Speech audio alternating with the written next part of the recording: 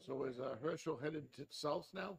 I don't see his name put anymore. Did he resign? I didn't. I don't remember hearing him have resignation letter when he when they were in the house. I think it may have been just quiet time.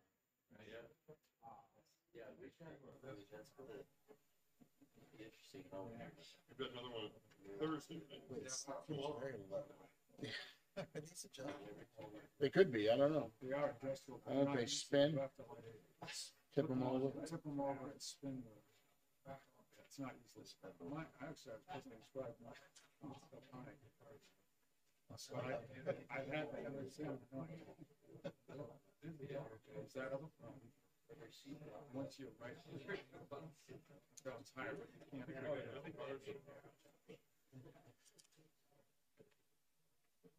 What are you meeting for? In our new district? Oh, in Merrimack County or? Merrimack County's got about 45. Concord's got 10.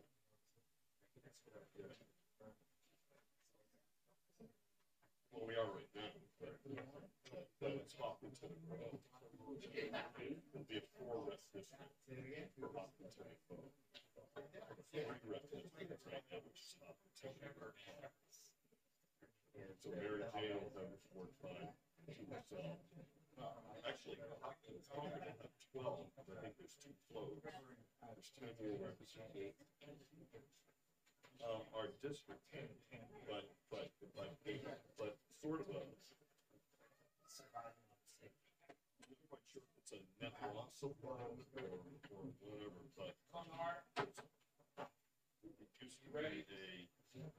used to be a 4-rep district. I don't know why with Thoreau and Dunbar.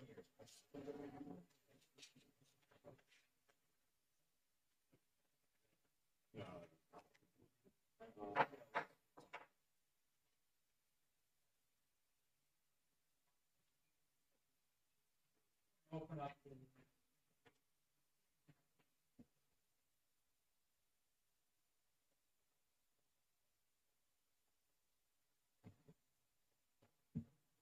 There we go.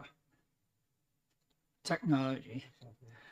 I'm going to open up the final meeting of the committee on Ways and Means, and we have to discuss what we want to do with 5 interim study bills. Interim study bills are House Bill 504, 1204, 1500, 1525, and 1565. We can make 1 or 2 choices. After we listen to discussion, we can either vote to consider for future legislation, or recommend future legislation, or not recommend. Those are only 2 choices. So we're going to start off with House Bill 504, which is has to do with education funding. Representative Ames.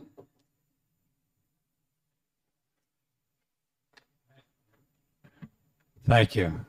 Is that on? Yeah, it is. So yes, we're here to decide what to do with what recommendation to put forward on House Bill 504. And I took around 2 pieces of two items. One is a document that you've seen before when we decided to go as a committee to go into interim study.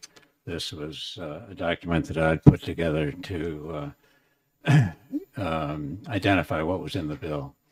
And then the second piece of the second article is just 2 pages. It's an excerpt only from a complaint that was filed, I think it was late this summer, called Rand v. the State of New Hampshire. I'll say a few words about that in a moment. But what I wanted to say, and this is all very brief because we're in a sort of a different mode here, is that the core elements of this bill are what I want to focus on. And the first is relates to what it is not, what it does not do.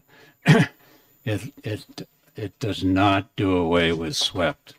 It leaves the tax in place. That's one fundamental point. The tax rate is unaffected by this bill. Whatever the tax rate may be is a product of how much money the state determines should be raised by the tax. And currently, in this year, it's about $263 million. Starting fiscal year, the next fiscal year, it will be $363 million. And then the rate that is needed to produce that amount of money is determined by DRA. For my community, it plays out to $1.87 this year. It differs from community to community because of the process of equalization of assessed values. So it does not do away with SWEPT, but it does respond to a constitutional challenge that many people are fearful will be brought. It has been brought in this complaint, in fact, and I will go to that in a sec. But the bill itself requires that all revenues produced by this tax are sent forward by the collecting agencies, the municipalities, to the state for deposit in the education fund, except for an amount that may be retained by the municipalities to cover essentially the costs of collection and to encourage outreach to make the rebate program for poor taxpayers that have limited resources more effective. So it has both that element of all revenues go to the state, and then the second element allowing for retention of a small amount to cover costs of collection and as an incentive for the rebate program. And then thirdly, most of central importance, it greatly enlarges the low and moderate income, homeowners income property tax relief program. The most significant aspect of what's in this bill is that it extends the rebate to the school tax as well as to the statewide property tax. Once it does that, that's a big jump in what the relief will amount to. In my community, the school rate is about $12 per thousand, and you add that to that the state property tax rate 1.73, and you apply that to what in this bill will become the top assessed value that can be subject to the relief, which in this bill is $220,000, and you get a fair amount of money. The bill caps what can be rebated at $1,000 right now. And it also caps the total amount that can be rebated across the state at $25 million. Both of those figures, of course, could be adjusted in future legislation. And finally, and this is the last of the core elements of this bill that I wanted to highlight, it sets up a study to explore ways of extending the taxpayer relief to tenants, to renters. As it stands right now, it's for homeowners. And we all know that tenants, through their rent, are paying significantly, making significant payments as a result of high property taxes. And so back to this handout, the complaint. This was filed this summer. It relates to the larger issue of fairness in school funding. And it's, I'll refer to it as the Rand case, Rand v. State of New Hampshire. If you look on the second page, which is really the ninth page of the complaint, there is a section 5 headline, "The current education property tax system is unconstitutional."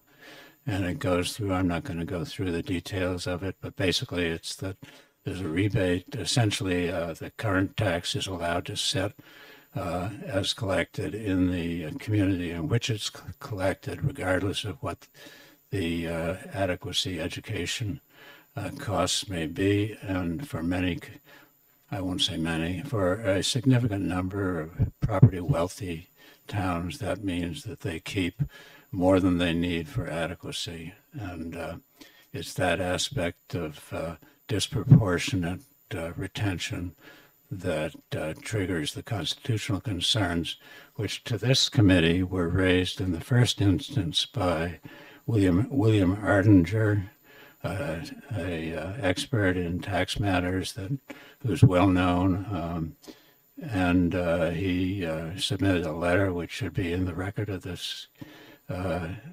legislation, stating in forceful terms his opinion that this tax, because of this disproportional aspect of retention, is unconstitutional. So this House Bill 504 seeks to correct that. So I think what I want to say and sum up is that this is a matter that I think indisputably requires further legislation. Exactly what that legislation would be to be determined. It's not the purpose of an interim study to come down hard on one side or another of what will be done, but this question of constitutionality needs to be addressed. The sufficiency of the taxpayer relief program and the opportunity that SWEP presents for a broader tax relief program applying to all property taxpayers, regardless of whether it's the state tax or the municipal or school tax, local school tax. This kind of relief is desperately needed. We all know that. And future legislation can address this in a way that seems most suitable to whoever files. I expect that I would file if I'm reelected, of course, and seek something similar to what you have in front of you, but it might not be exactly the same. So I hope that for all of these reasons, that we can agree that further legislation is needed on this subject and go forward with that. Thank you. Thank you for your comprehensive analysis of this legislation, Representative Ames. And you bring up a point that I've always agreed on, is the statewide education property tax should have been delivered directly to the state and not retained locally. And then it would do what it was supposed to do. Okay. Further questions or comments? Representative Yurley. Thank you, Mr. Chair. Directed to Representative Ames. I was generally under the impression that the equitable and proportional section of tax law applied to the application of the tax, not the distribution of the tax. Just for my own edification, could you address that a little bit? Representative Ames. Yeah. Not sure I can do that distinction that way, but the tax as it's applied in truth is every taxpayer is going to pay $1 and something. Used to be $2 and something, but because of inflation and property values, it's gone down. So the constant amount to be collected has stayed the same. And then I believe there's some Supreme Court language also to this effect, that if the collected amount is then turned back into the community, so into one community, but not all, in a disproportionate way. so that in fact the taxpayers in that community that get back some of the state money that's been collected, because that's what it is, it's state money, it's not the locality's money. If it comes back to effectively reduce the rate that the property taxpayer is paying. And, you know, you and I can go back and forth on application versus rebate or whatever. And so what? You know, it's the court ultimately that will figure this out. And I think everybody, including such an expert as Mr. Ardinger, backs off in terms of absolutes and recognizes that, you know, the final call is going to be by the group of judges who hear the case.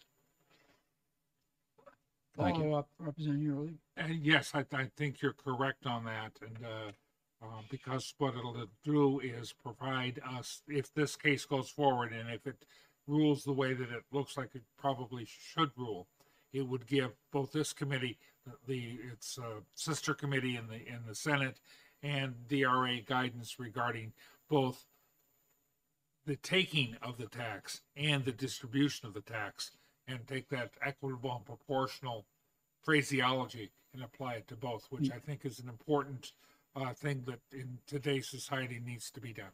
Thank you, sir. Thank you, and I agree with that. We often agree, don't we? Representative Bromley. Yeah, I got a question for Representative Ames. What's your sense in terms of the speed of this case? I guess they have to, I know things don't move very quickly. Yeah. I'm just trying to get a sense of, you know, I guess some of the judgments of the court are going to be taken into consideration in our work. I have no objection to moving this forward as a yes for future legislation, because I think there's components, as Representative Major said, that are, I think we can all agree on. I mean, some of the details in this current bill we may not agree on, but I think there's some things that we can come together on. So, any sense if the case is going to give this a priority or not? Or you may not know. Yeah, well, I think that it's the question we all ask and wonder about. And there is a second school funding case, as you know, that began with the Conval School District complaining about the inadequacy of the adequacy grants that they're receiving. And that was filed, what, a couple of years ago, I'm guessing.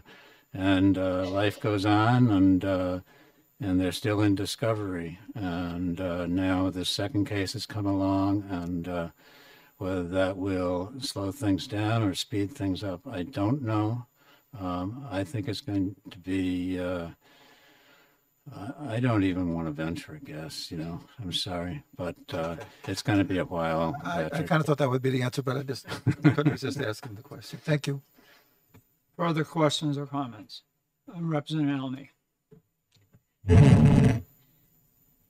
Thank you. I just wanted to provide a little bit of bill court history on this, which you know, that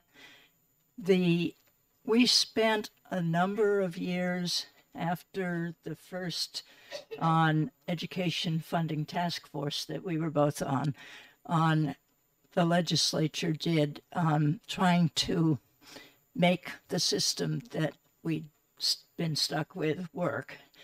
And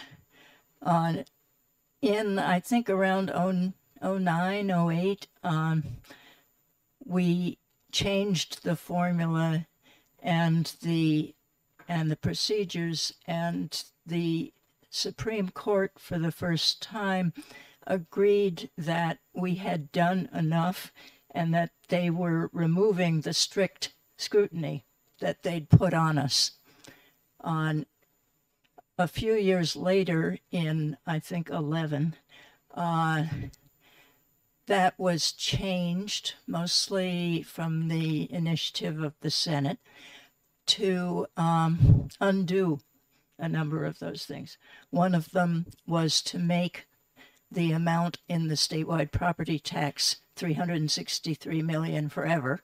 And the other was to allow the donor communities, as they were called and are still calling themselves sometimes, to retain the excess property tax that was raised by this fairly small amount. By the way, when we started, it was $6,000, $6.60 per thousand, and it rapidly went down to, I think, $4, something like that, and then decreased again in 11. And so the only way, because they dismissed strict scrutiny, the only way that this could be challenged again was to start from something like this and something like Conval and go back through the courts. And the courts can delay things as they will, depending on when they're politically sensitive. And have done so, I think, in the Conval case. But it was in 1996, December, I believe, after the election, that we were told by the Supreme Court that we had to solve this now. and or maybe it was 98? 98, yes. So we came in as second termers, first time on the Finance Committee, and they had to put together a task force. And Speaker Sytek did a very brave thing and opened up at that point in late December. She opened up the bill filings to allow anybody to put in anything that they thought would provide a sufficient amount of money to fund this. We had a $1 billion a year budget at that point for the general fund. There was no education trust fund. And when we finished scraping away at anything that might possibly not be relevant, we were at 800 million that we had to add to the state budget. So that gives you an idea of the huge jump that the courts required and that the legislature decided it had to react to. And I'm telling you all this because nobody tried to file and go through the long case until a few years ago. And we may find ourselves this December faced with the same conundrum. Whoever is in charge, however many of us are back. And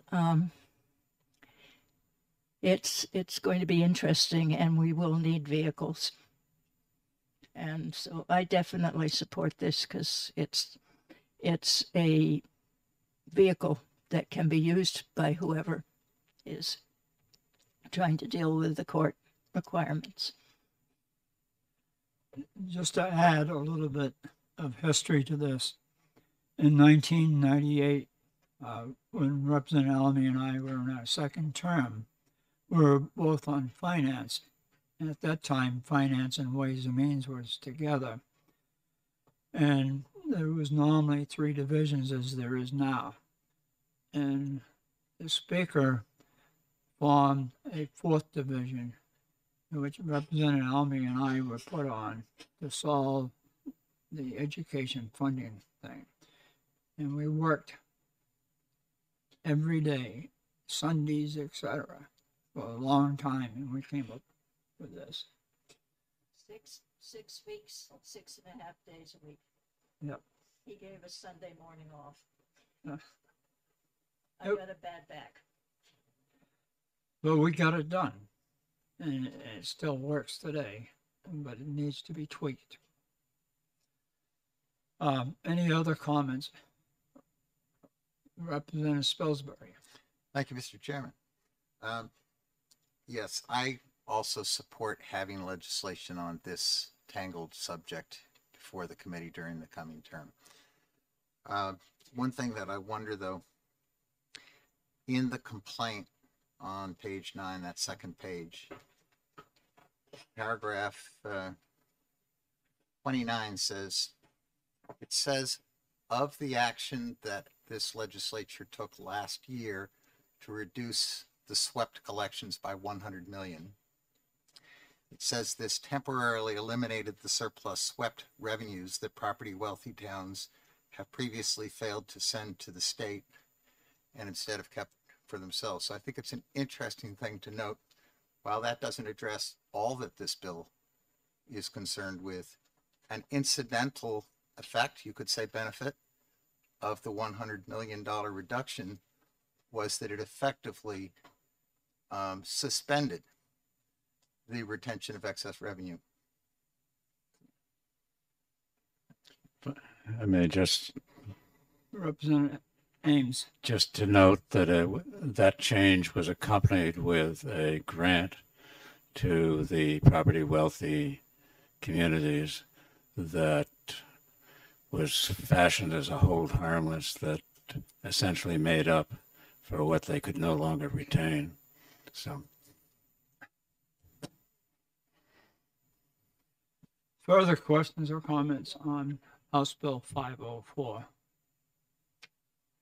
Seeing none, Representative Ames, Representative Brun. So I guess we're the sense is that we're probably going to move forward with something.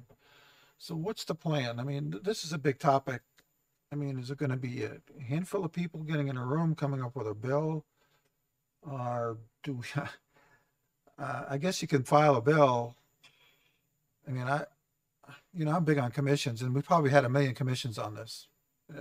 I don't know how many commissions we've had on this topic over the years. I don't know either. Most recent one was, as you know, the School Funding Commission.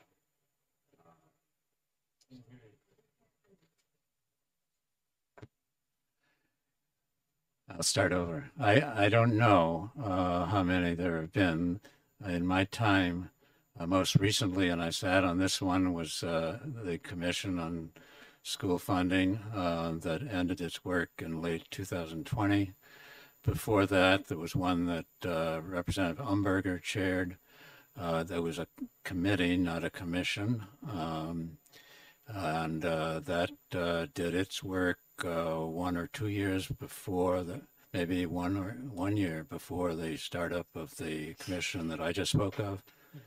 And back in 2009 or 8, probably 8, there was a committee that did groundbreaking work on this effort, and that was a legislative committee as well, a joint committee, and it's the product of their work that carried forward through the years in the form of a stabilization grant after much of the language of their changes had been cleaned out. There was this consensus that the funding needed to be carried forward, and so a stabilization grant was devised that essentially did that with a shrinking aspect to it, 4% per year. But then that, in recent years, was taken away. So it's a mishmash of things that we've got here that are the product of joint work. You're right about that, and people getting together and trying to figure out what to do on a matter that seems to defy solution. How we proceed with this, and I think the traditional way is that legislators go back at this stage in the year, go back and someone comes forward with a bill that may be the product of behind the scenes work with others, or it may not be. I don't know what to suggest here. I will go back. I'm glad to confer with whoever wants to confer with me in an informal process. Representative Browning. Yeah, this would be a major bill. It'd be great if it could be a bipartisan bill that I worked on, just as these two did in 2000, what was that? 1998. All right. So, but I understand. I mean, we don't really have time to do that. I don't know. It just seems like we're going to do a bill. The bill may be, it's up to the committee. You know how we're all in a rush. You know, with our bills, 3 months we have to work on a bill. And that, you know, but if it's the first term bill, then there's, the bill can be retained and continue to be worked on. I would imagine that way. Assuming that we can't get agreement and you know, but anyway, that's my thoughts. That's all. If I may just add one thing, there is actually, as today at 10:30, the Education Committee is coming into a meeting to do its work on an interim study of House Bill 1680, which is an effort to make a comprehensive reform of the school funding system. Included in that bill actually is are the provisions of House Bill 504 as a subset of the larger bill. And that's going to be discussed in detail at this Education Committee meeting. So there's this other aspect of it. It's a part of a much bigger picture and package. Absolutely. Thank you. Representative Aaron. Thank you, Mr. Chair. So my predecessor for Sullivan County District 7, Representative Jim Grenier, was on that education committee that examined school funding back in 2020 or before then, 2019. And I wonder, so what happened with the results from that and the recommendations from that committee? Did anybody do anything with it? Do you know? Anybody?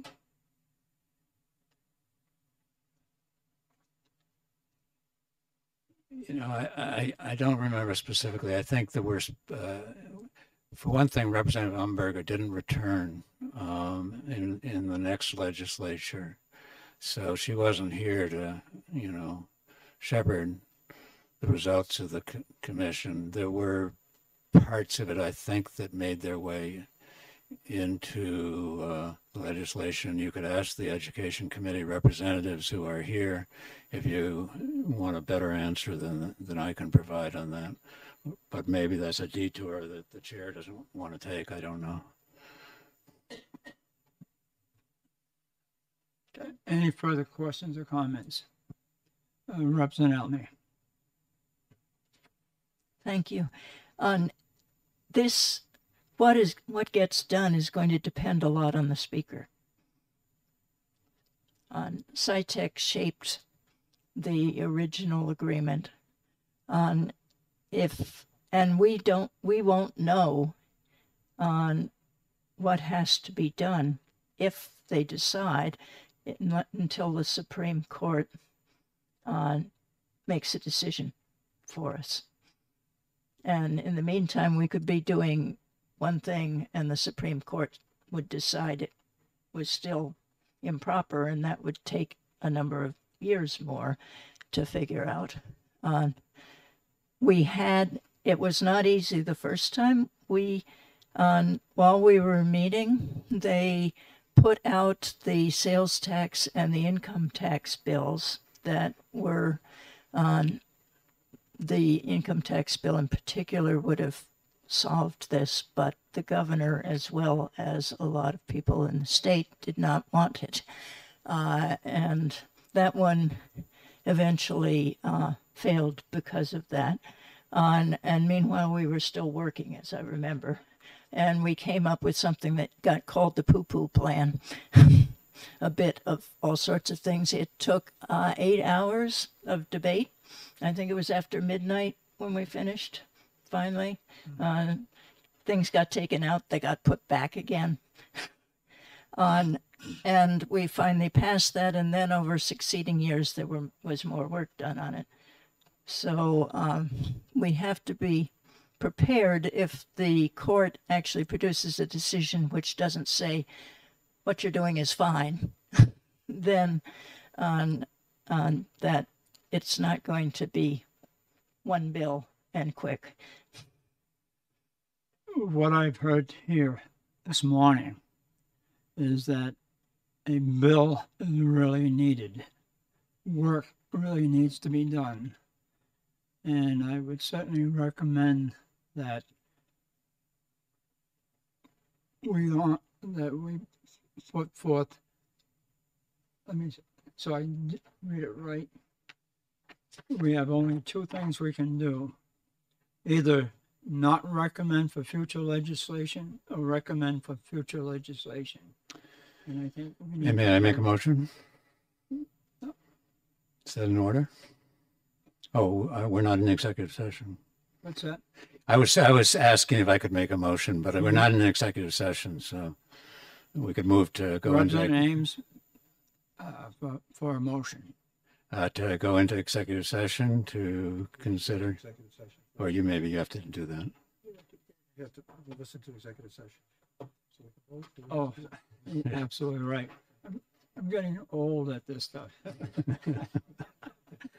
Thanks, Representative Ames. We will now go into executive session. And Representative Ames, do you have a motion? I recommend that this committee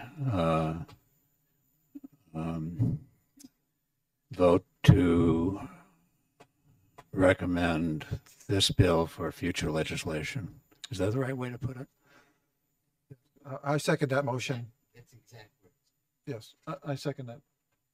Okay, the motion's been made and seconded that this committee recommends future.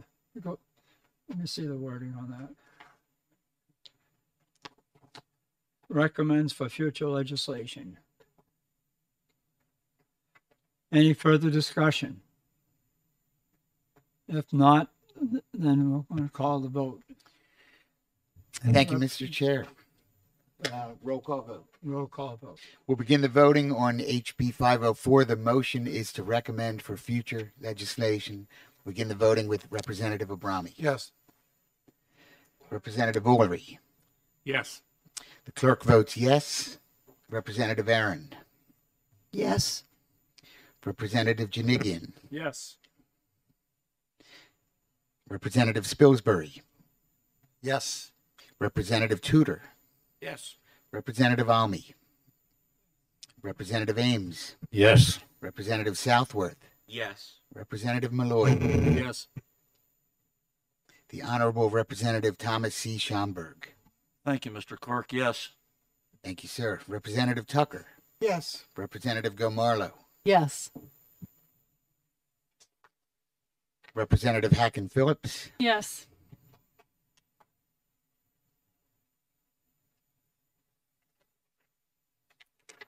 One, two, three, four, five. Representative? Oh, and the chair. Yes. Thank you. 6, 8, 10, 12, 14, 15, 16 to nothing. The vote being 16-0, the motion passes.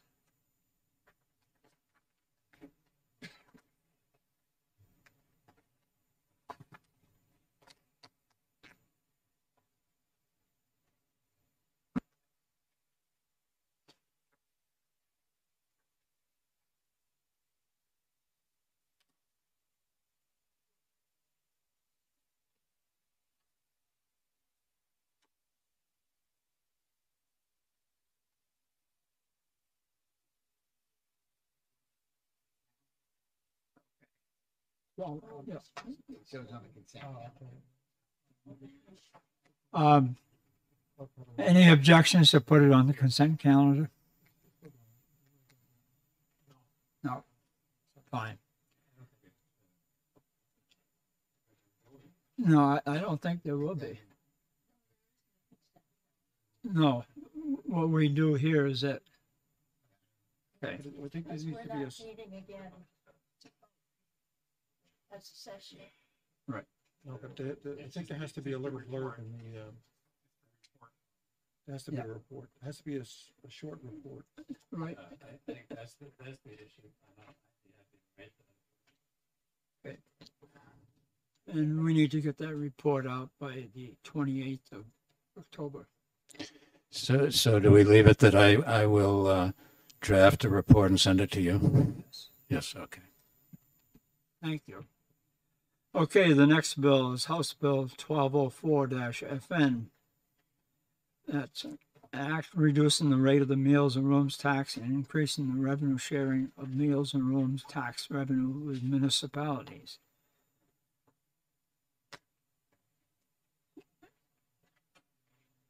Do we have any questions or comments from anybody? I guess I'll start. Representative Bronny. Like I said, I guess I'll start here. You know, we've reduced a lot of taxes over the last couple of years, and we're in the middle of reducing the interest and dividends tax 1% every year going forward. I don't think reducing the room and meals tax as prescribed here is a good idea. And then I know they want to redirect more of the money to the municipalities, I guess, which it would be, you know, a pretty sizable hit in our revenues. And I think when it comes to, you know, next year, we have to take a look at the big picture in terms of all our revenues. And I don't think we want to start by us suggesting that we want to reduce the meals and rooms tax. Just my general comment. So I would be a no on this at this point.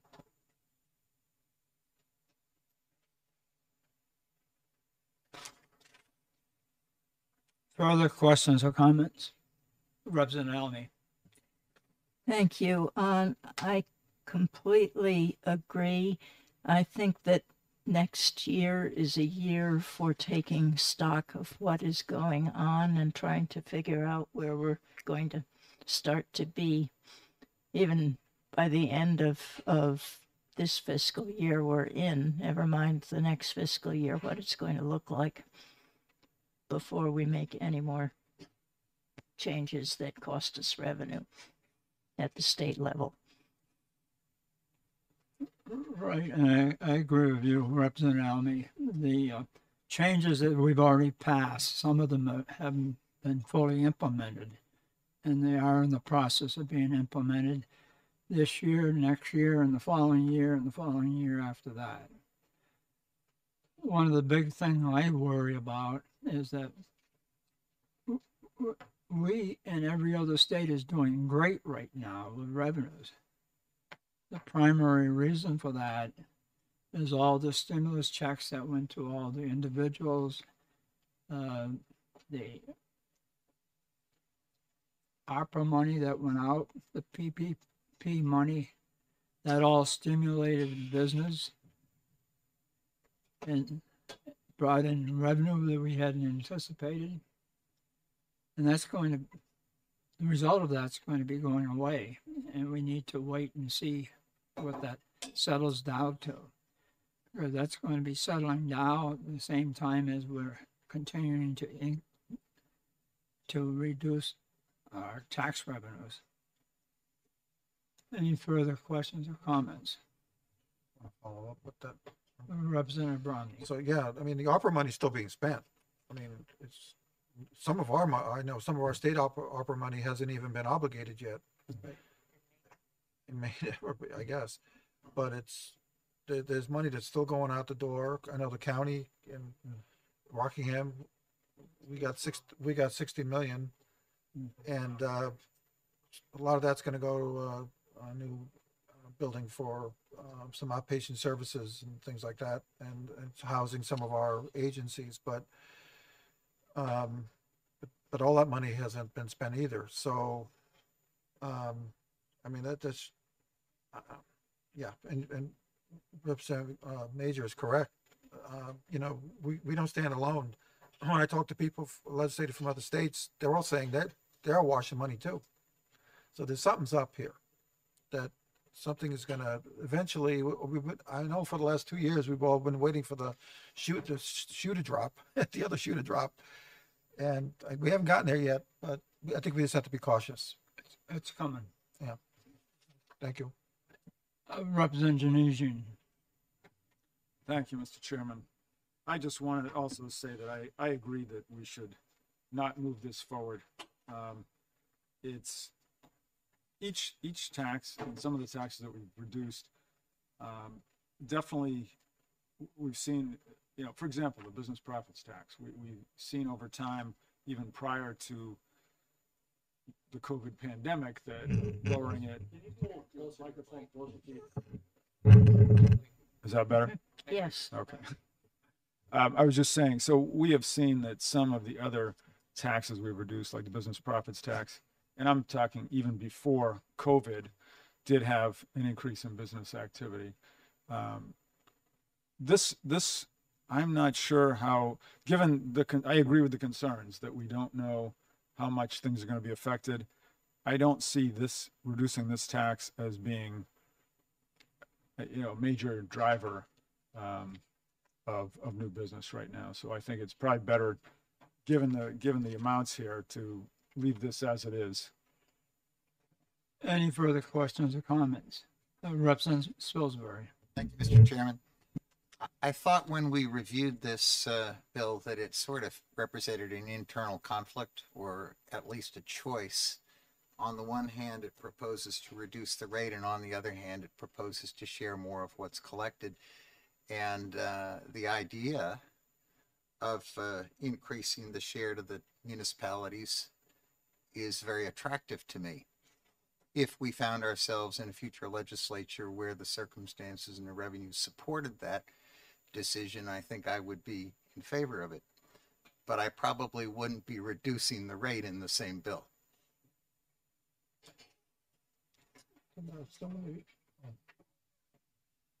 Representative Almy, followed by Representative Brown. Thank you. We have to be very careful when we're looking at what our tax reduction on policy was, that we look also at the economic activity that was producing the surge in revenues. They don't match up. If you, we have that from the DRA, now that they've got excellent analysts and they've got very good data collection, for which we didn't have 10, 15 years ago. We don't have any idea yet what the change to single sales factor is going to do to our business tax. It could be nothing. It could be drastic. And we won't know until 2024 about that, I think. There will be some small indication, maybe from analyzing what market-based sourcing did next year. But that gives me the willies. The credit carry forward gives our chair the willies, which is huge and can be asked for back. And we've been assuming that there would be more refunds this year than there have been from the PPP. And I think the refunds are up a little, but not much so far. I described the credit carry forward situation to a very good accountant, and she kind of went white. But so we really, and we have the Fed almost certainly triggering off that recession that hadn't come yet by continuing to raise rates to make sure that we don't get into the kind of runaway inflation that I have experienced twice in my life, once in Brazil and once here when I was a young professional.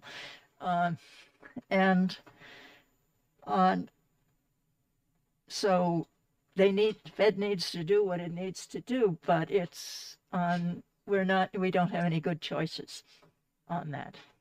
So, and we don't know, I think one of the things this committee can do next year is to try to get information from LBAO on the finance side of these things. What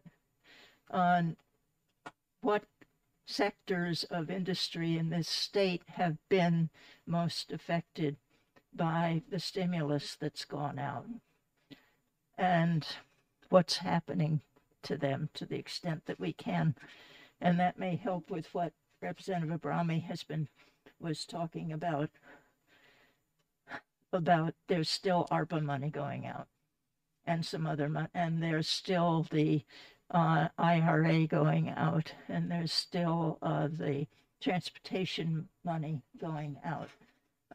It's in specific defined sectors, and we don't even know what most of the sectors are at this point, because it's all the ARPA money's all coming through the governor and the fiscal committee. Representative Romney. Yeah, if I've this recollection, the 30% that we're at now, sorry.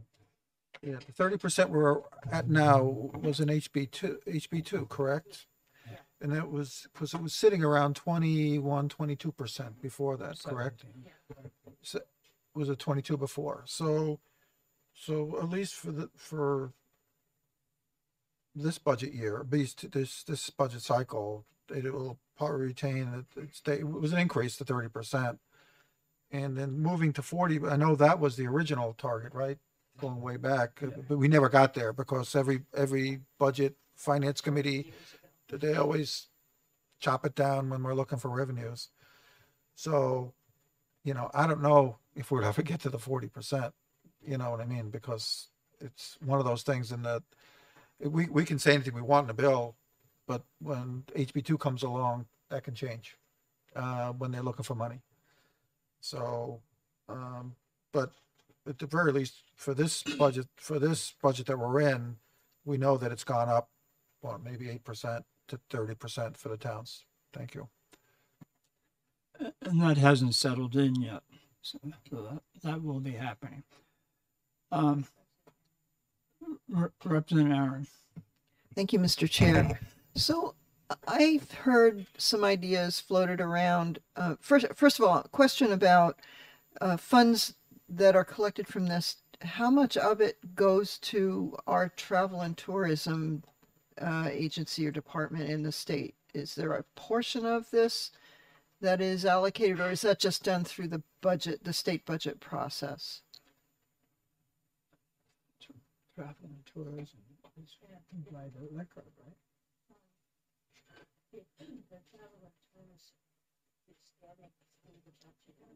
I can't hear you. No, that's fine. I'll figure it out. Okay. Yeah.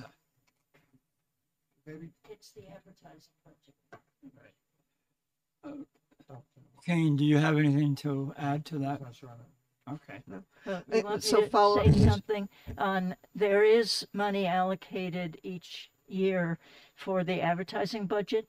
It used to be very small. We increased it in 2007 and ever since then, until we hit this very sharp recession with COVID, on rooms and meals has been going up about 5% a year, which I thought, and we all thought, and finance thought, was a very good return on investment. It was reduced a lot in 11, 12, but I think just for 1 year, and then they put it back up again. Follow-up question. Representative Aaron. The reason I'm asking is because there was someone who suggested to me that they wanted to take some portion of what we collect in rooms and meals tax. And I know that the Travel and Tourism Department does mostly marketing stuff, but there's no real development happening for tourism in any of our counties, and except I know in Sullivan County we have a Sugar River Development Council that is working on developing tourism in our county, and so they're looking for ways in which to fund that effort and so I don't know if you've heard of any kind of other initiatives that are trying to tap into rooms and meals tax. I'm not sure, but that would be a question for the appropriators and the finance committee. 'Cause Okay. They make the decision on that. Oh. Representative Kamala.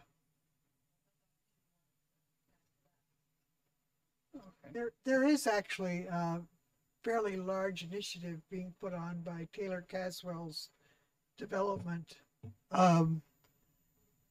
agency, whose new name I never can remember, the former DRED, Right. now two agencies. And there is actually a statewide initiative. The Executive Council has approved a contract with an agency that's outside group that's been employed to see what we can do to broaden and strengthen our outdoor recreation in the state of New Hampshire. And it's just getting off the ground, and it's going to be much more regularized, standardized, and expanded. So I think we all need to keep an eye on that. Some people want to keep things quite local. Others are keen to make it more statewide. I think that's being decided in the next year or two. Taylor Caswell's taken an initiative in this area. It's backed by the governor, and many groups like Appalachian Mountain Club, trails groups, very enthusiastic about broadening, bicycling, kayaking, all kinds of things. So what you're saying is the executive is doing their job. I think they really are getting, yes. And I think to tie it to rooms and meals may not be in the best interest of sort of a slope of activity going upward. Right. Because it would be affected by sort of the fits and starts of a particular year of tourism. And I think they're trying to get away from that. Right. That's my understanding. I haven't had a briefing on the topic. It's only from what I've read. I agree with you. And we don't divvy up the pie. We just create the revenue source. Anybody else? Then do I hear a motion? We're going to executive session first. Yes, we need to go into executive session. I guess we're still in it, but that's all right. Yeah. Do we have to- Yeah, we never went out.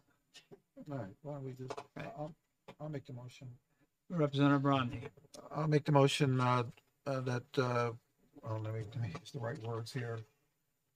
What are the words? Not recommending for That we don't recommend this for future legislation. Second.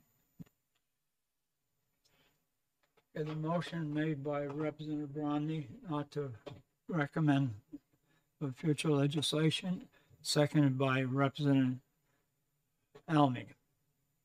Any comments or questions? Okay, we've had enough discussion, so I'll ask the clerk to call the roll. Thank you, Mr. Chair. House Bill 1204, the motion is to not recommend for future legislation. We'll begin the voting with Representative Abrami. Yes? Representative Ulrey, Yes. the clerk votes yes. Representative Aaron, Yes. Representative Janigian, Yes. Representative Spilsbury, Yes. Representative Tudor, Yes. Representative Almy, Yes. Representative Ames, Yes. Representative Southworth, Yes. Representative Malloy, Yes. the Honorable Thomas C. Schomburg, Yes. Representative Tucker, Yes. Representative Gomarlo, Representative Hacken Phillips. Yes. 16 to nothing. I'm sorry. Chairman Major, Yes. thank you.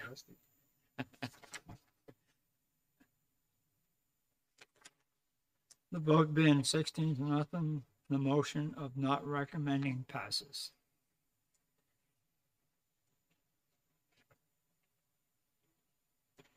And can I put down Representative Abrami to write the committee report? Okay.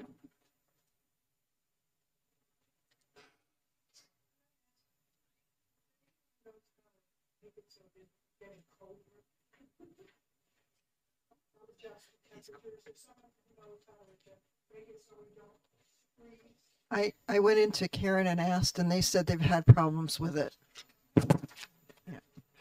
Can't we just shut it off? No. To quote a former president, wear a cardigan sweater. I agree, it is getting very cold.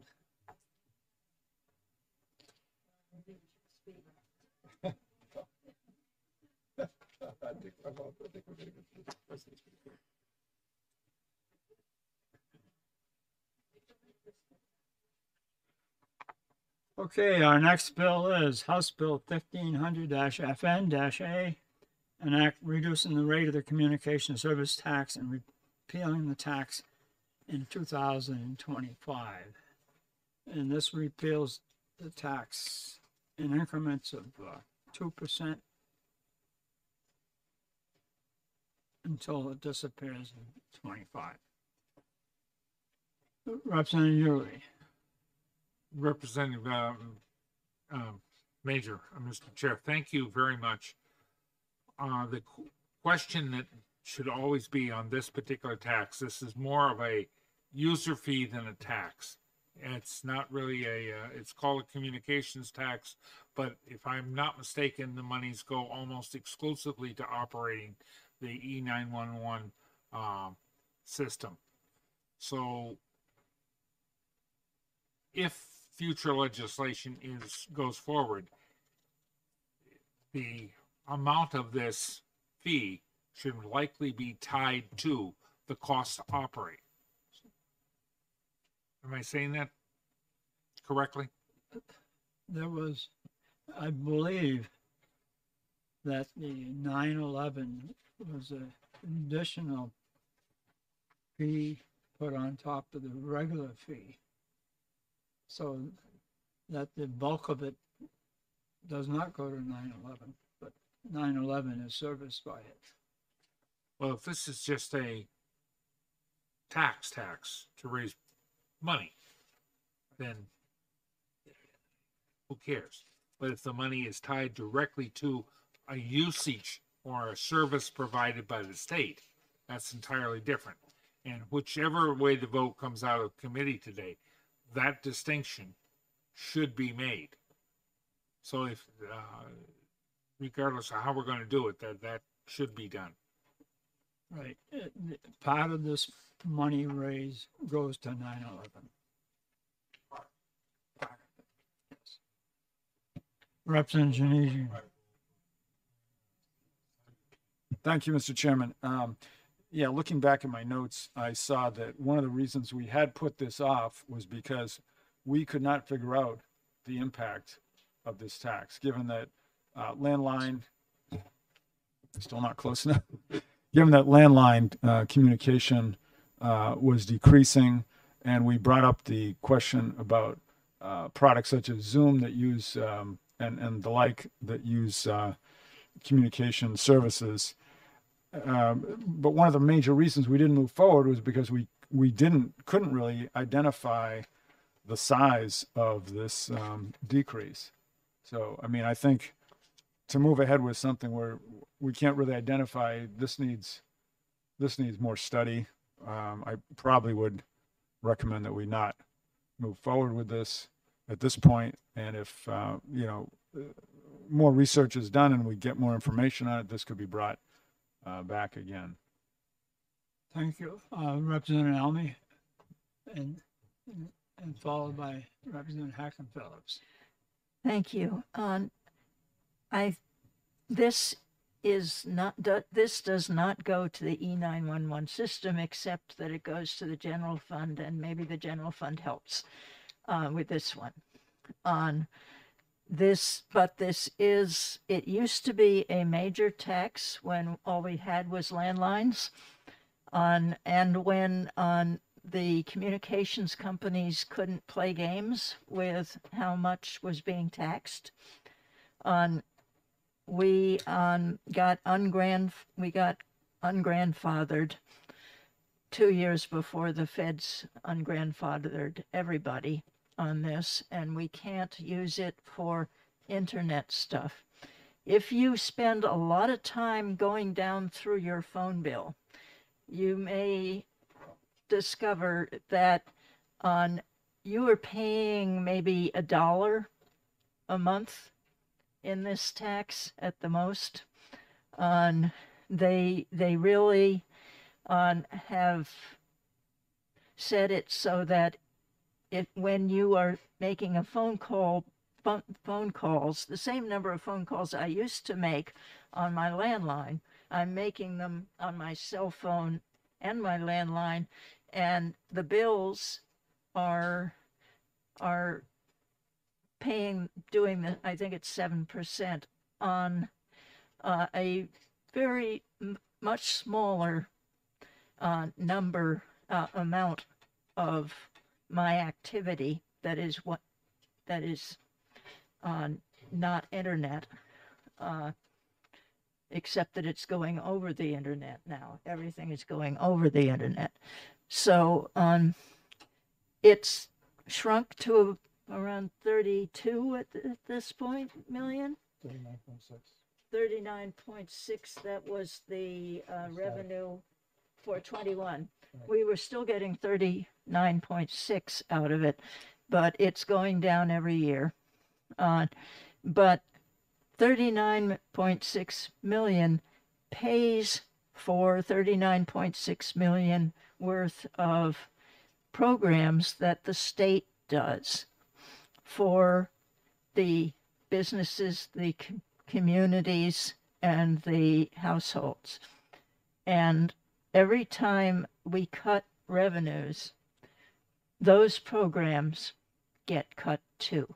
The money has to come from somewhere, and they end up in the hands of the municipalities, and the municipalities cannot do those particular programs as efficiently as the state can.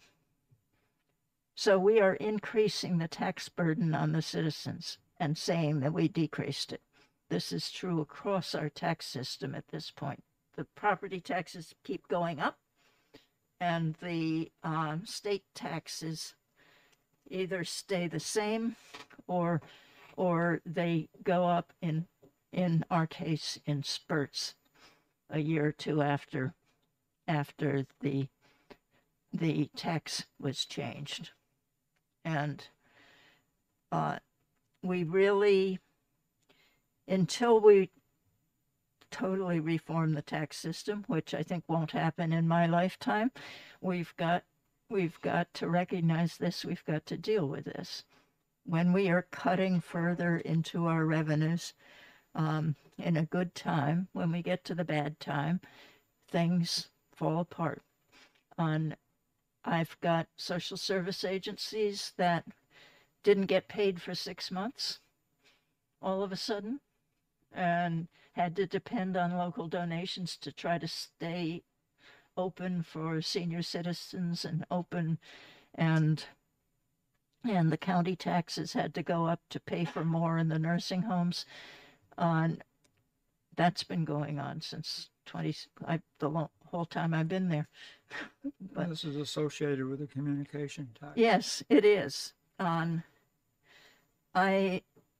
think that recommending any tax reduction to go forward in the next term when we haven't figured out what's going on is not in the interests of the state.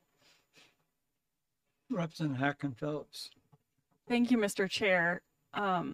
Just to follow off those last sets of comments, it's my sense that the reasoning that we were not suggesting legislation move forward on HB 1204 also applies to HB 1500, and that, I would urge caution for us to be able to assess recent reductions in tax revenues in the coming months so that we can get a better grasp of what's going on before we make another, potential reduction of $39 million+.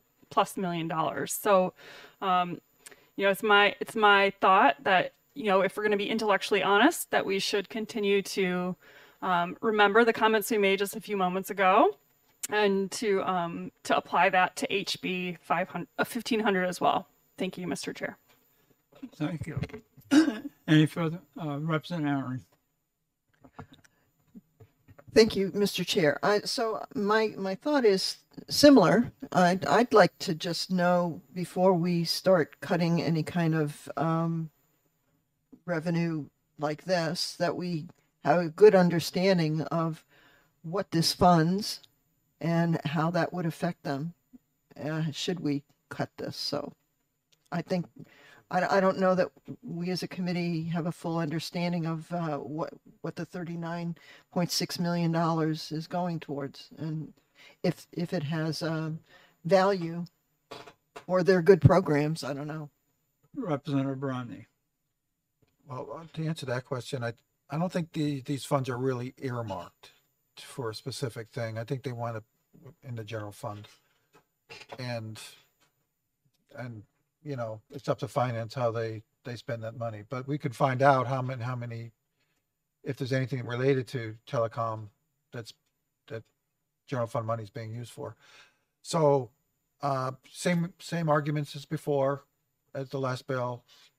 We don't know. And note in the bill, sorry. Would Representative Harkin Phillips want to make the motion? I wanted to make a comment. Okay, Representative Tucker first.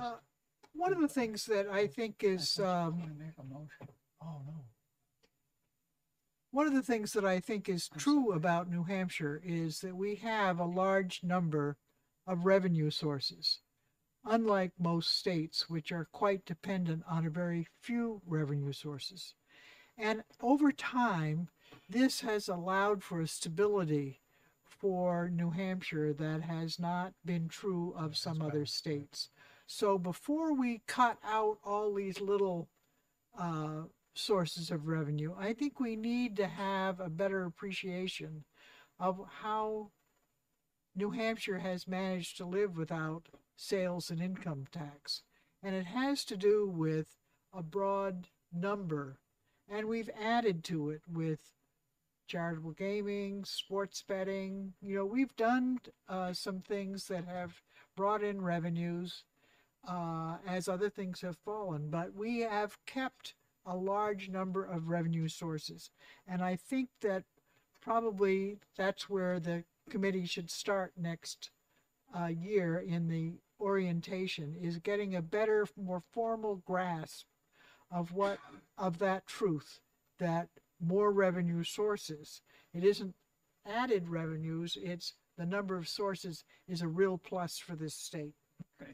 Before I go to Representative Harkin Phillips, I apologize for cutting Representative Bromley off. Representative Bromley. Yeah, the chair thought I was making a motion. I don't know. I didn't know. No. He thought I was making a motion. I was just commenting. You know, Representative Tucker, yeah, absolutely right.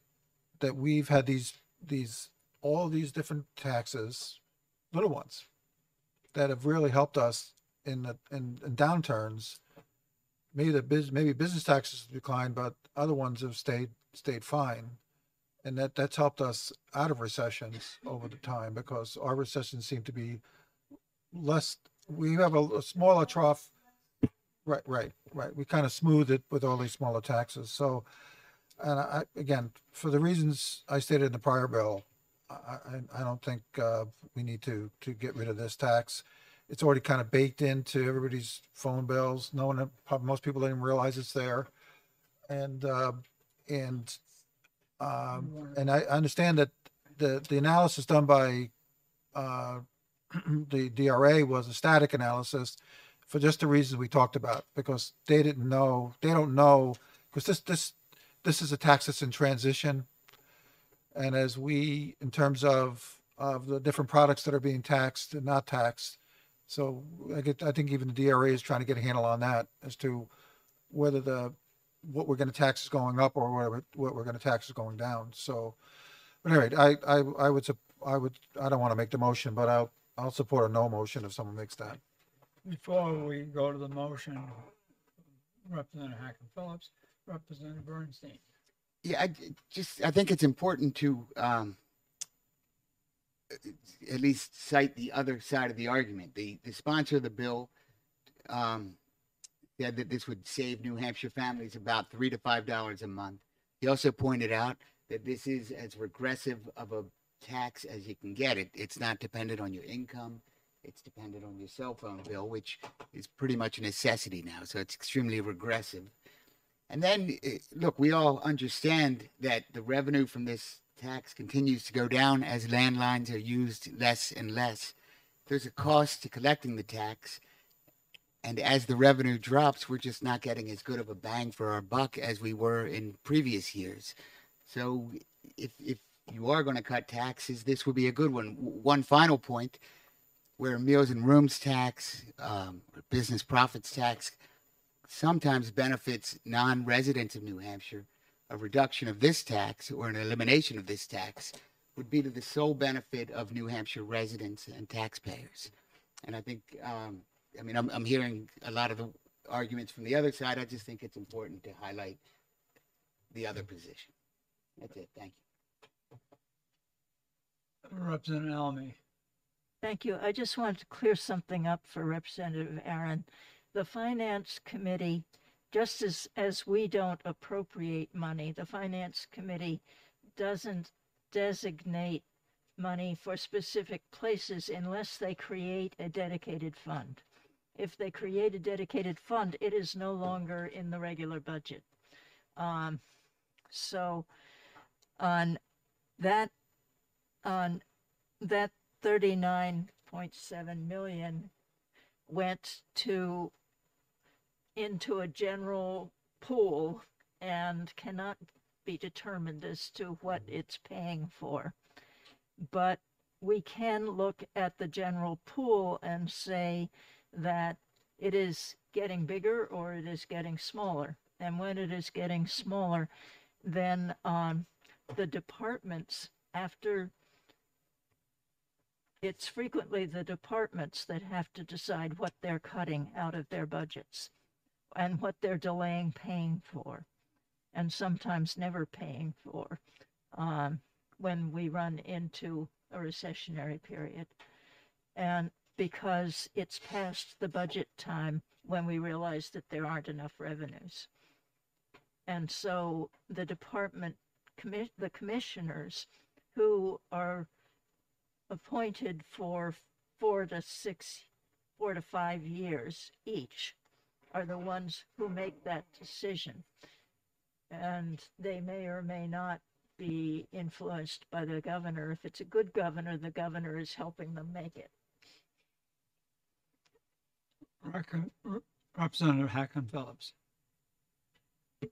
Thank you, Mr. Chair. Are we in executive session now? Yes. Okay, great. I'd like to make a motion that this committee not recommend HB 1500 for future legislation.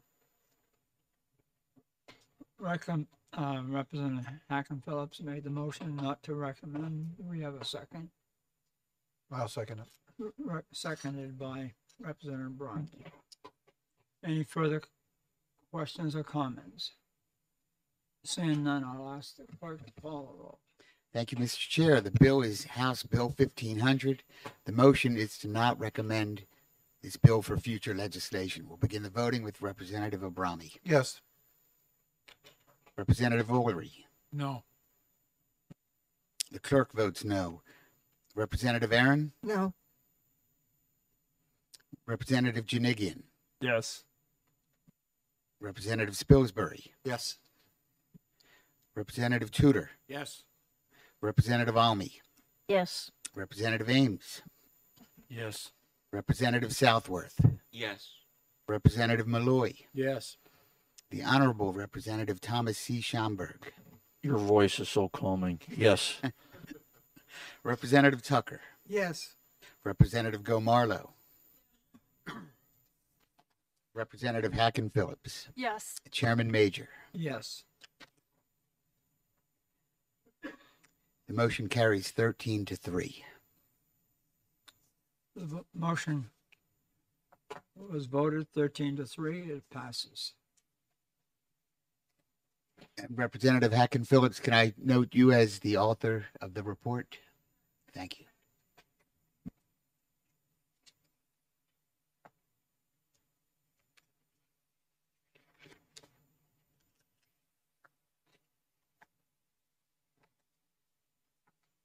The next bill is House Bill 1525-FN-A, establishing a county nursing home capital reserve fund. Questions or comments? Representative Aaron.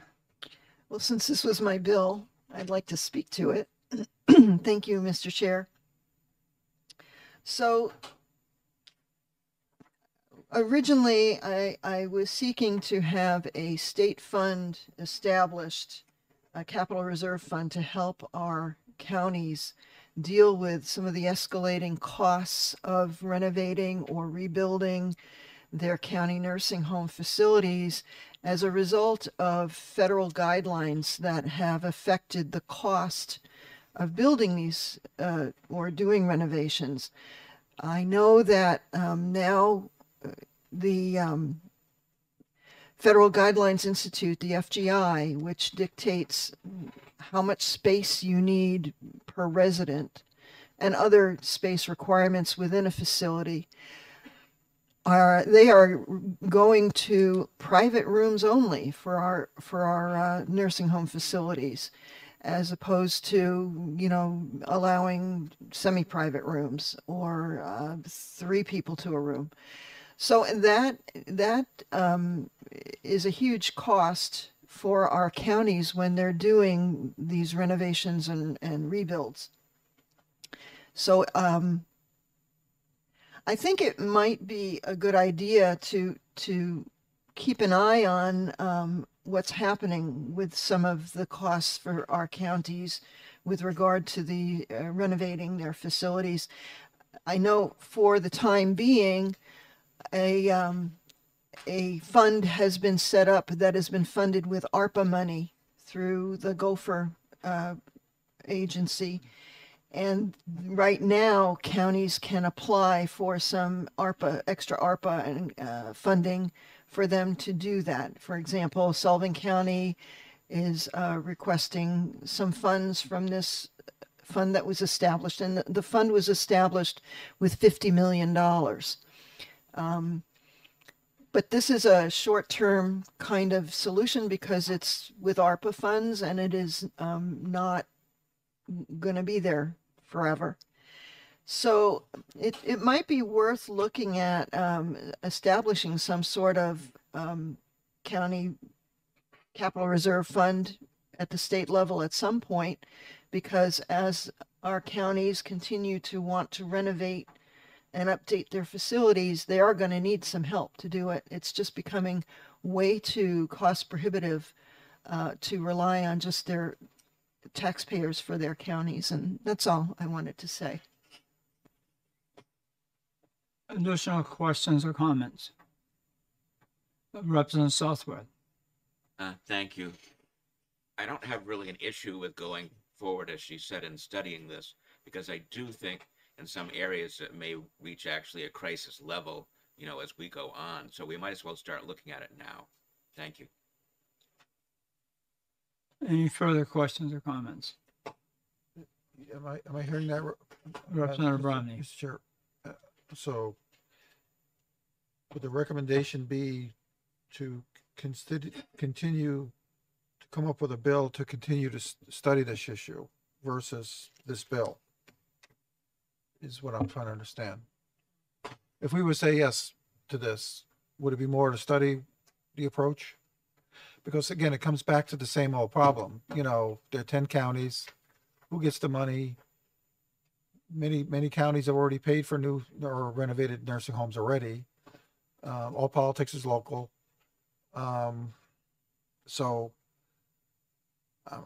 I wouldn't mind if you said, yeah, we'll make, you know, in the blurb it said that if you made the motion, yes.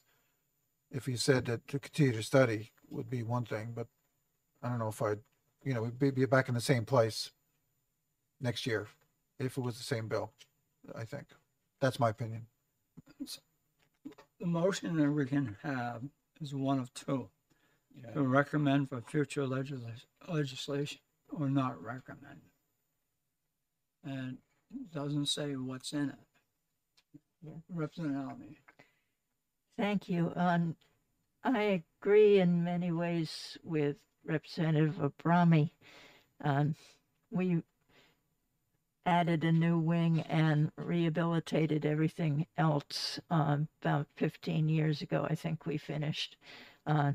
And we cut the budget too low and then had to add more money later on to pay for it because we'd been taken, the feds had fined us. But I think one thing we have to do as a state is to go after that board along with all the other states and get them to understand that it's going to be really difficult to afford the baby boomers going through the nursing homes if we're doing it in single room occupancy. But for this one, I think that if the one thing we could do is not recommended and in the blurb say, but a study committee would be advised. Let me remind you this. Whatever we do here, either recommend or not recommend, they can still do what they want to do. So, Mr. Chair, over here. Representative Ames. Yeah. I'm okay if it says recommend for future legislation or recommend against. I'm perfectly happy to be for future legislation with a blurb that makes it clear that what we're for is a study of da da da, and that's good enough for me. And it essentially says there's a problem here that needs to be addressed, but we don't know exactly what it is, and it's essentially sending the message that what we have in front of us isn't quite right. So that sort of addresses the no side of this discussion, but it says we got to deal with this, and that's the positive. So, Representative Aaron, you've heard the discussion. Before we go back to you, Representative Yuley. Thank you, Mr. Chair. One thing that hasn't been remarked on is that unlike the municipalities, counties have their own existence separate from the state. They exist separate from the state. As a matter of fact, many people would say they pre-exist the state. Therefore, each county can do what it wants under our Constitution. Towns and cities can't. The county can. Each of the other counties has taken their own actions regarding a wide variety of cases, from stopping to maintaining, quote, county roads, to establishing a nursing home, to maintaining or not maintaining, at least in two situations, county jails. It's up to the county, which has its own existence, to deal with that separate from the state. Now, whether the state should get involved in the counties, thus decreasing the authority of the counties. And I know there was some legislation in the past to remove the counties, which would have required a constitutional amendment. But the question is, do we want the counties to be counties, or do we want this to be one big state, 1.7 million people? It takes 3 hours to get from one side of the town to the other. Of course, Los Angeles has got more, and it takes the same amount of time, but that's...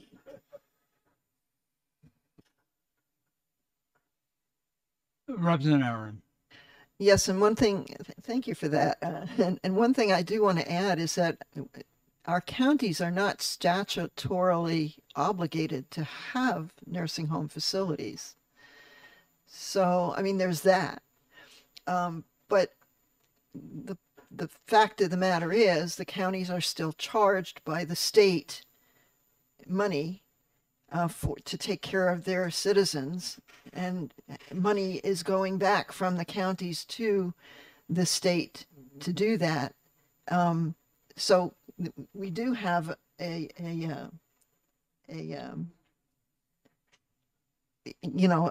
situation where we are beholden to the state for funds, that we have to give the state funds. But by the same token, in providing these medical services for our low-income seniors and people who need them, it's becoming that much more expensive for our counties to do this, based on outside things that we have no control over. And that's a problem. And I think that's something that at least we have to keep an eye on and possibly study and take a look and see how that's affecting everything. So if you make a motion for further recommendation and in the blurb, talk about study. I'd be happy to. Any further questions or comments? Representative Aaron, we are. So in I'd make a executive motion session. We have a motion. to study I'd recommend this for future study, For future legislation. for future legislation to study the Then issue. you explain in your blurb. I'll second that, Mr. Chairman. And seconded by Representative Scheinberg. Any further discussion or comments? Then, saying none, if the clerk could call the roll. Thank you, Mr. Chair. It's House Bill 1525. The motion is to recommend for future legislation. We'll begin the voting with Representative Abrami. Yes. Representative Ulrey. Yes. The clerk votes yes. Representative Aaron. Yes. Representative Janigian. Yes. Representative Spilsbury. Yes. Representative Tudor. Yes. Representative Almy. Yes. Representative Ames. Yes. Representative Southworth. Yes. Representative Malloy. Yes. The Honorable Representative Thomas C. Schomburg. Since this is your last roll call, Mr. Clerk, I'd like to, No, there's it one isn't. more. I'll save my affection for you for that one. Yes. Representative Tucker. Yes. Representative Gomarlo. Representative Hacken Phillips. Yes. Chairman Major. Yes. Are we missing one? Did I get everyone? 16-0. Oh, okay. I missed it. Since the vote being 16-0, the motion of recommended for future legislation passes. Representative Aaron will provide the blurb. Now we are at our last bill.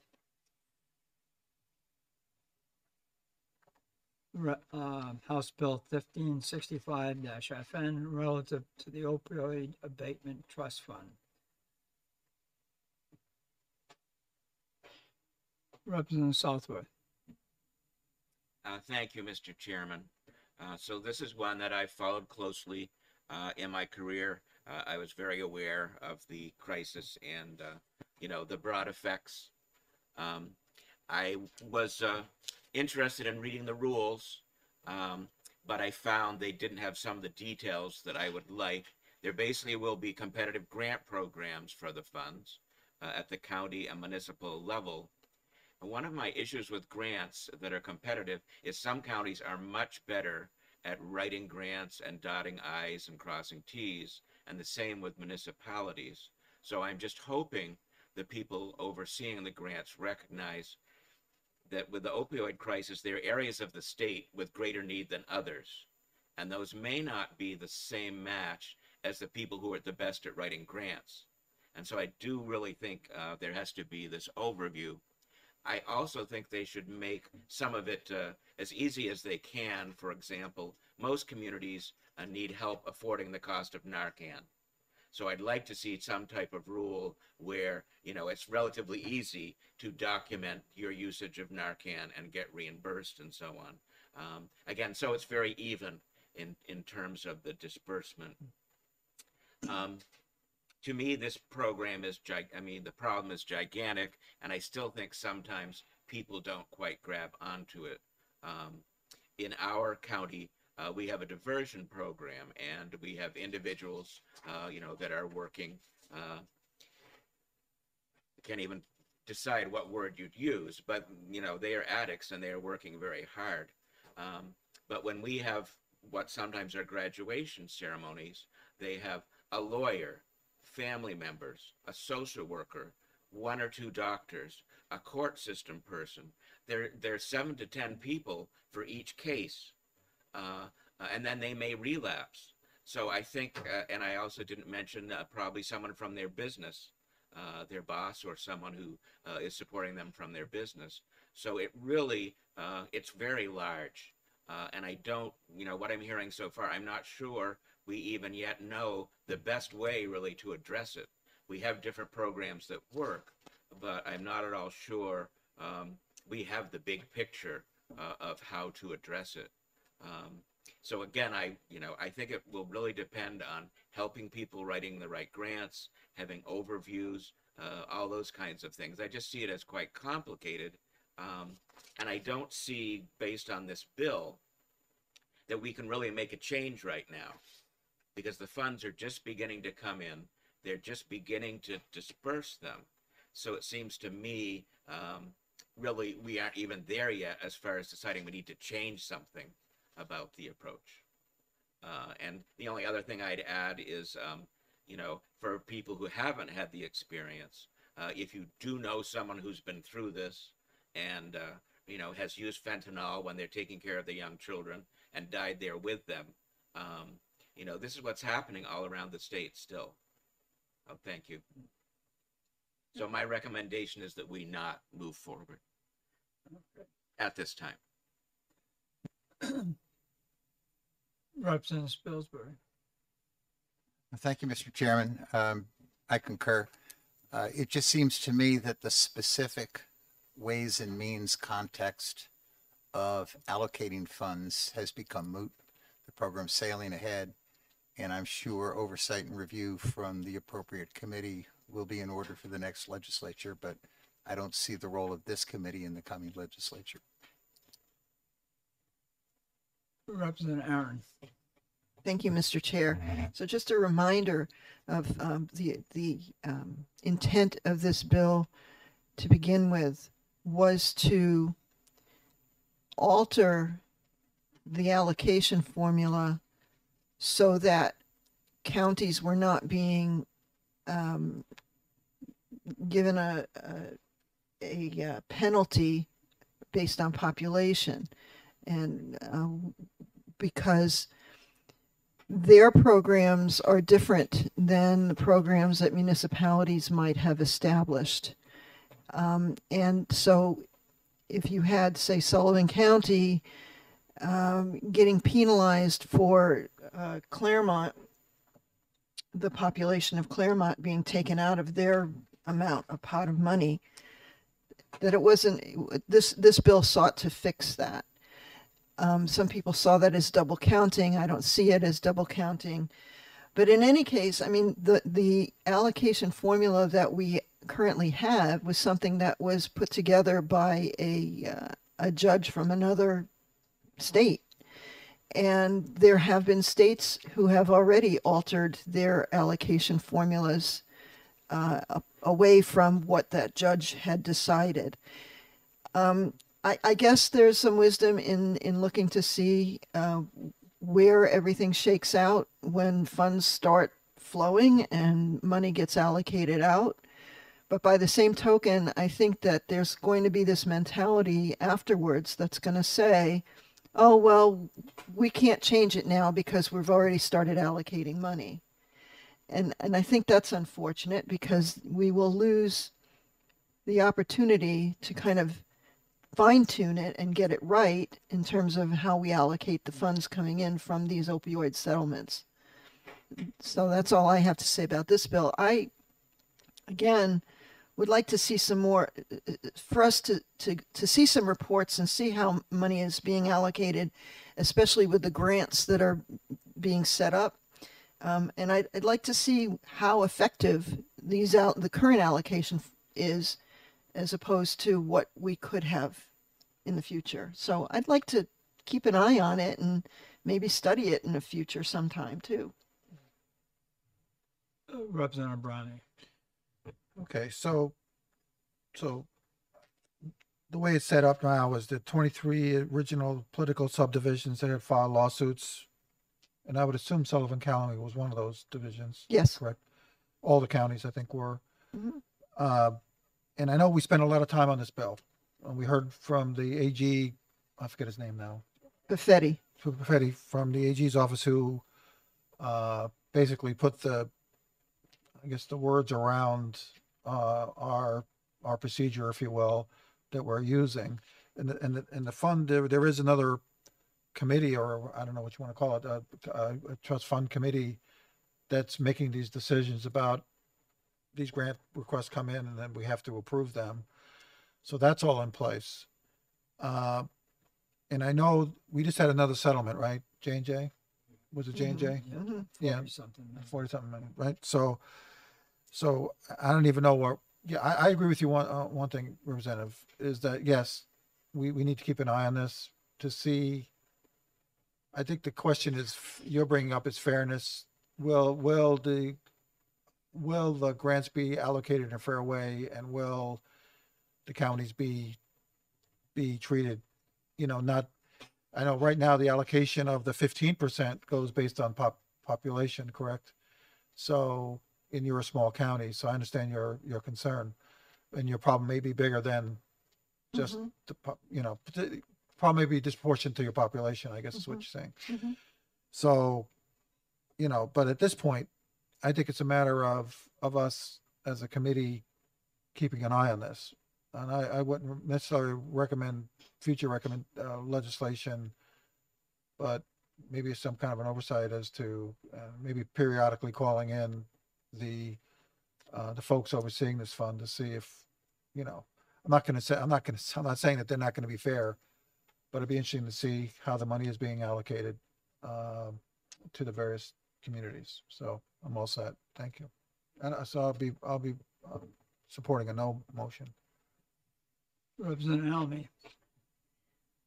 Thank you. I think I agree with Representative Spilsbury that this is something that the Health and Human Services Committee should be evaluating as we go forward. We've been kind of had a difficulty with this, partly because the committee that was formed to deal with this, which is led by Senator Rosenwald,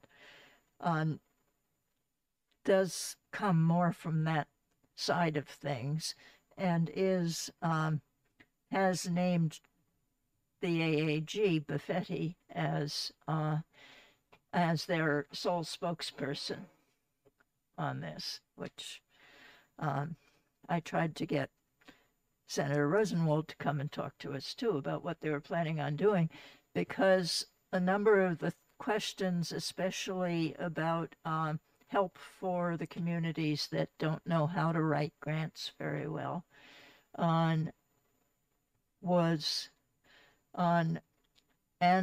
the Narcan program were mentioned as things they were trying to get through in the rule that they couldn't do until the rules had gotten through JAILCAR. I think the rules got through JAILCAR recently, very recently, but we don't know what the results of that will be. But what Senator Rosenwald said was we don't know what we're doing until the rules have allowed us to meet and make those votes, which I don't know if that's happened yet. But I do think that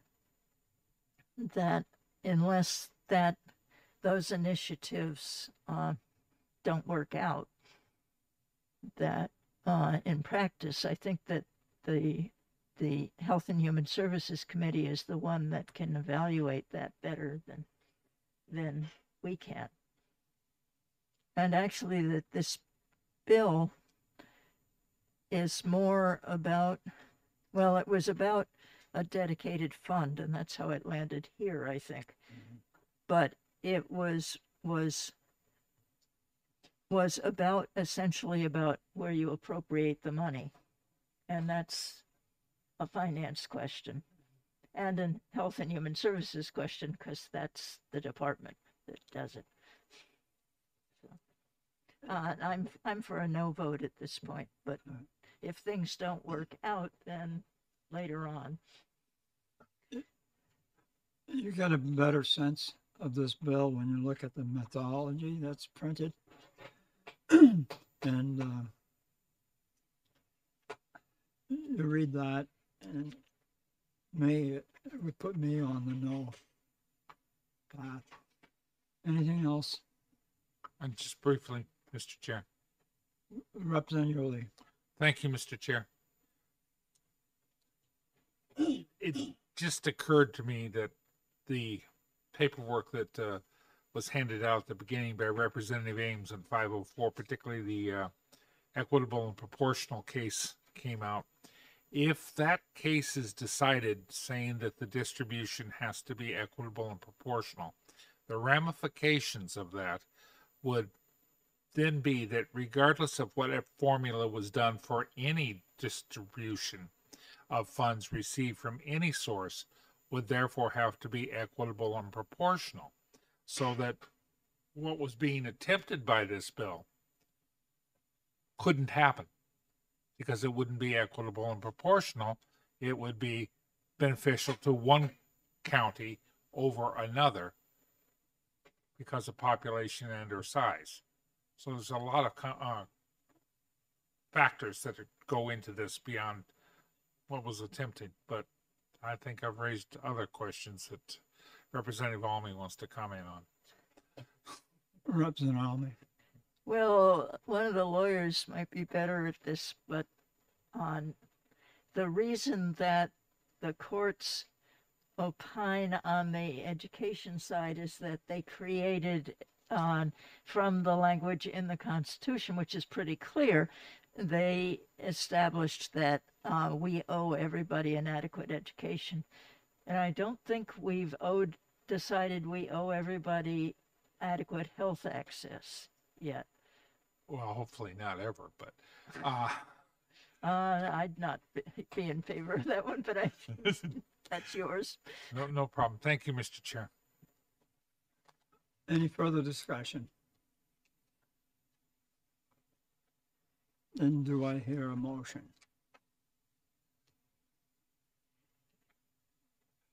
I don't want to write a second floor, but I guess I'll make a motion. I move that no further legislation needed on this bill. Not recommended for further legislation. Thank you. And seconded?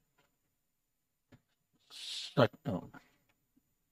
Okay, Representative Bromley moved, seconded by Representative Almy, and recommended no further legislation.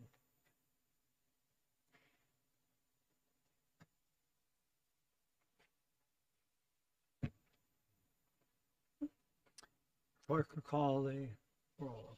Thank you, Mr. Chair. House Bill 1565, the motion is to not recommend this for future legislation. We'll begin the voting with Representative Abrami. Yes. Representative Ulrey. Yes. The clerk votes yes. Representative Aaron. Yes. Representative Janigian. Yes. Representative Spilsbury. Yes. Representative Tudor. Yes. Representative Almy. Yes. Representative Ames. Yes. Representative Southworth. Yes. Representative Malloy. Yes. And it saddens me to say these words for the final time, but the Honorable Representative Thomas C. Schomburg. Mr. Clerk, before I cast my vote, I'd like to thank you for your 2 years of respecting and the way you addressed all the representatives with their title and the chair. Some committees don't do that, so appreciate, even though you had the word honorable to our mind, everyone here is very honorable. So my vote is, would you vote, Representative Bromley? Yes? I vote yes. Thank you, Representative. Representative Tucker. Yes. Representative Gomarlo. Representative Hacken Phillips. Yes. Chairman Major. Yes. 16 Love. The vote being 16-0, the motion passes. Not further recommended.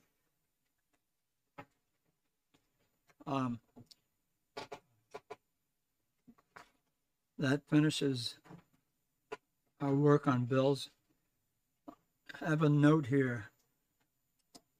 Anybody that's not returning, if they would clean out their drawers in the committee room.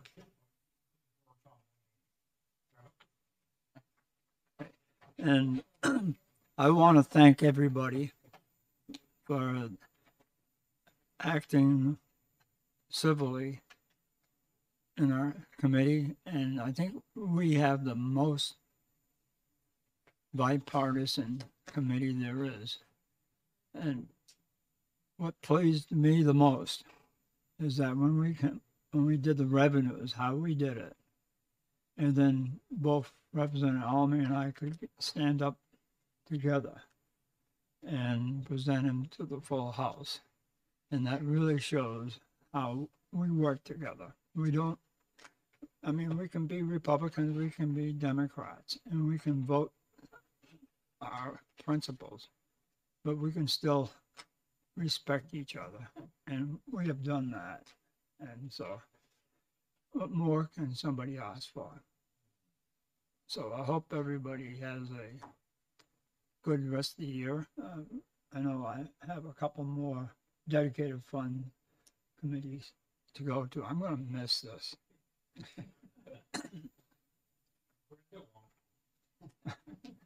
And it's been a pleasure working with all of you. Thank you.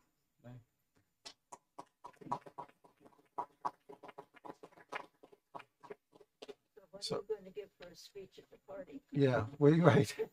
I have a few things.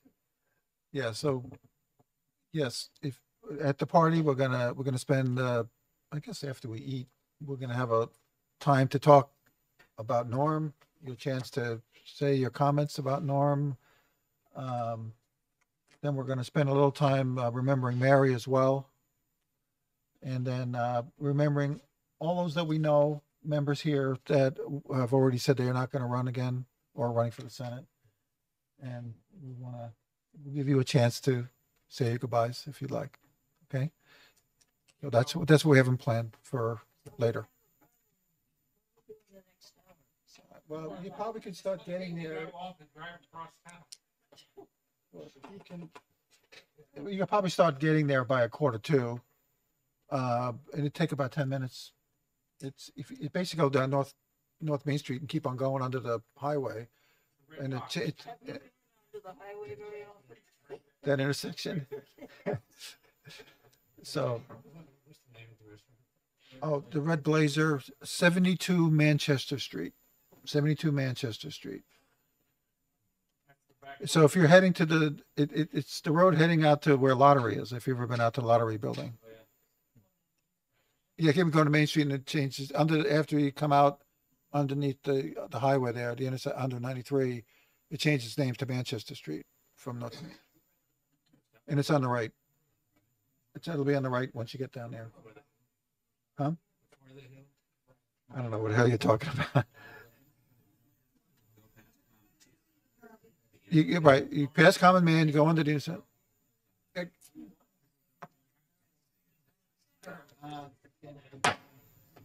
Last time. Thank you.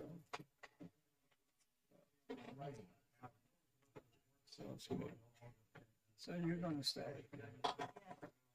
Yeah, I'm going to stay. I don't think they will, well, we didn't have enough votes against me on the Republican side. I don't know who voted for me and who voted against me on the Republican side, but there were 27 write-ins. Oh, really? Wow. Yeah. Wow. And a lot of them were in the ward where I canvassed for my new